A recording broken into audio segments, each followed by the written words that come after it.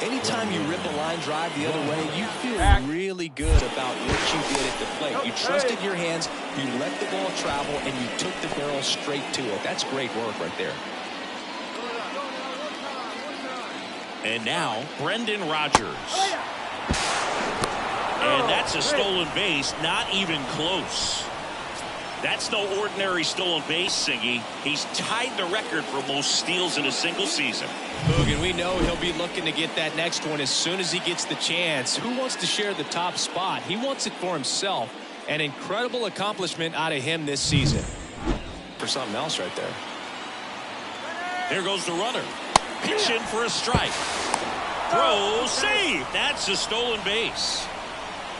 That is officially the most stolen bases ever in a major league season.